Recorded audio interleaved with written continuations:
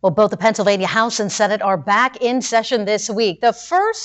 Both have been back in session in Harrisburg since the month of July. Yeah, and our Pennsylvania State Capitol correspondent, Kara Jeffers, is live to give us an update on what we can expect lawmakers to get done in the next few weeks. Good evening, Kara.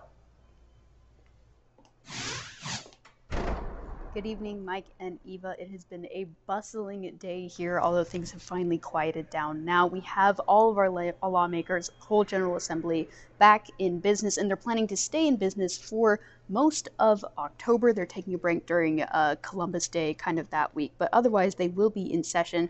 Now the week started with 2 new members of the House being sworn into office. This came as 2 representatives from Philadelphia resigned during the summer, so special elections were held in September to fill those spots. Now with barely a month left till the election, lawmakers are pushing through low-stakes bills. House Democrats and Senate Republicans were able to pass a bipartisan budget earlier this summer, but several lobbyists and spokespersons I'm speaking with say they're not likely to work on any other notable laws.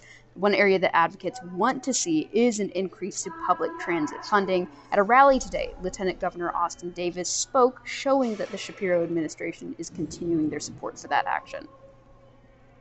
Transit is critical to our economy. Yes. It's critical to keeping people moving to the appointments that are important to them. We recognize that we have to invest in mass transit here in Pennsylvania.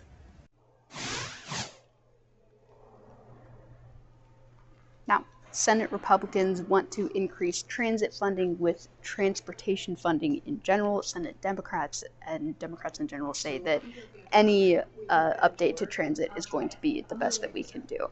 In Harrisburg, I'm going to be keeping you posted with what we do get done. I'm Kara Jeffers, Erie News Now.